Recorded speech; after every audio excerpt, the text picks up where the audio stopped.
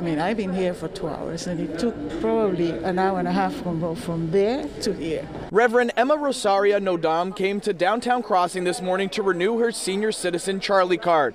She doesn't drive and relies on the T, and was greeted by this line. They will mail it to me. It would take at least 3 months. It's crazy. It's very crazy. Yeah, it's never been this bad before. The CharlieCard Store is open Tuesdays and Thursdays for the elderly and disabled to conduct business. So you had people like Patty Allen waiting all morning. I just want to go and kick everybody out of my way so I can get up there. And they say there's only 2 people inside working.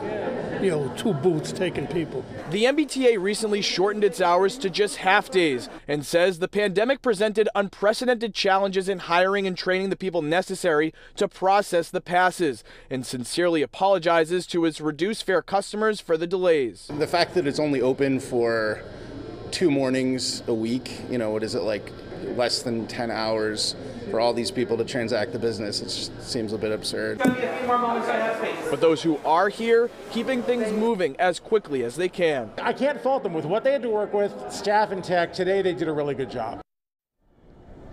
Now, the T says it's trying to increase staffing levels in order to expedite services here, and it's also working to develop an online system that would make coming here unnecessary, but that's still about 3 to 6 months away.